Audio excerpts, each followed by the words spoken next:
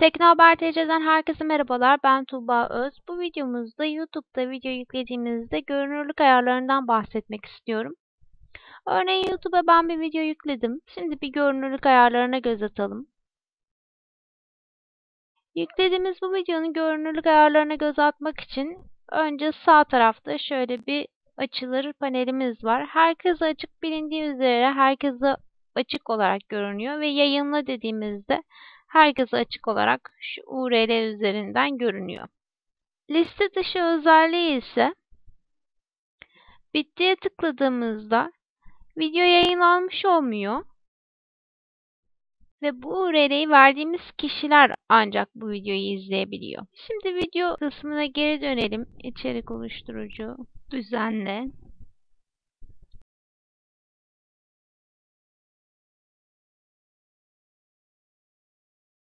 Evet, deminki videomuz liste dışıydı ve sadece şu video URL'sine sahip olan kişiler liste dışında görebiliyordu.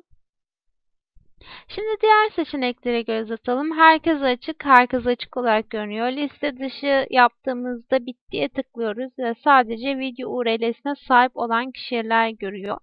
Özele tıkladığımızda ise paylaş diyoruz. Yine video yayında olmuyor. Ancak paylaştığımız kişiye bir bildirim gidiyor. Hemen bunu da yapalım. Paylaşa tıklıyorum. Buraya e-posta yazmak gerekiyor. Kiminle paylaşmak istiyorsak.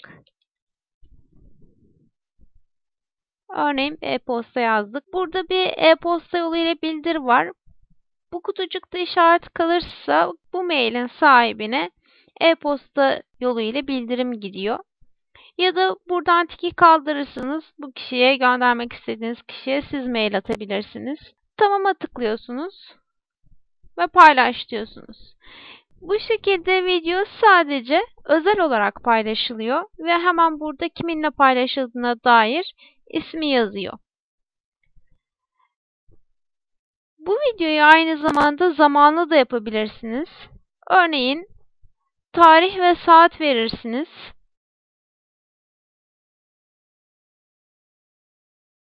...28 Eylül saat 18.30'da ayarlayıp bu videoyu belirtilen tarihe kadar gizli tut dediğinizde ise bu video zamanlı olarak YouTube'da atılmış olur. YouTube'da video yayınlama özelliklerine değinmeye çalıştım. Herkes açık, liste dışı, özel, zamanlı.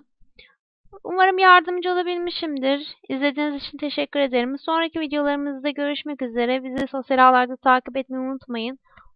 Twitter Teknohaber.tc, Facebook Teknohaber.tc, YouTube Teknohaber.tc. Hoşça kalın.